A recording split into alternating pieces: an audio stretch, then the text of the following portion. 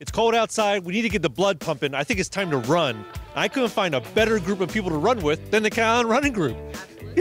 Guys, introduce yourself. Tell us who you are. I'm Kirsten Stromer. I'm the president. Skip Sensback, secretary. And Mark Allison, vice president. And you guys have been doing this for a long time. Tell me a little bit about the Cat Island Running Group. Cat Island Running Group is made up of a group, 110 members.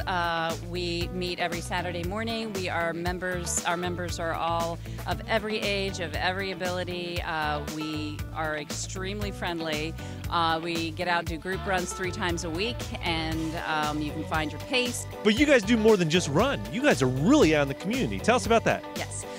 Community-wise, we do 4 different races each year.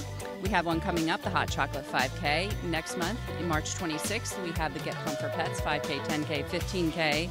And in the summer, we'll have Solstice Stomp 5K. And then September 24th, we'll do another Metric Half Marathon, right. When we put these events together, we have beneficiaries, and we benefit Canera Foundation. In fact, in the beginning, we benefited The Edge, Haven Ministries, cross-country track teams with Kent Island High School and Queen Anne's County High School. So we've got a lot of stuff going on, and this is our first year for offering scholarships to the high schools. Yeah, that's great. Okay, age ranges. Where are we at?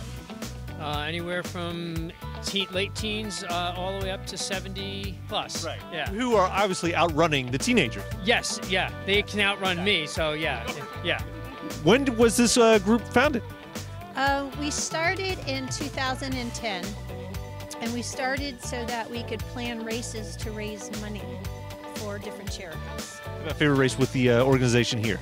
The Stevensville Historic is a new one. I'm partial to Get Pumped for Pets. I would have to say Solstice Stomp. It's at the winery.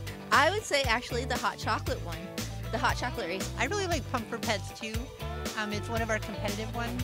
So how do people join in? What does your schedule look like? I think most of the people look it up on the website, and our weekly run, for the most part, is the Saturday morning one at 7:30, where we meet under the Kent Narrows Bridge. The Tuesday night one, which we have a good crowd here tonight. We focus on speed and pacing on the Tuesday night run. Then she carries one in the Wednesday mornings. So I think they focus on distance on that one. KIRG.org. You can go on there and get information on becoming a member. It's extremely inexpensive.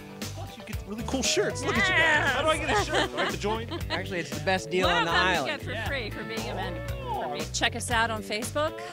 We're on Instagram. And again, it doesn't matter how fast you are. It doesn't matter how slow you are. Come on out here. Have fun. Be involved in the community.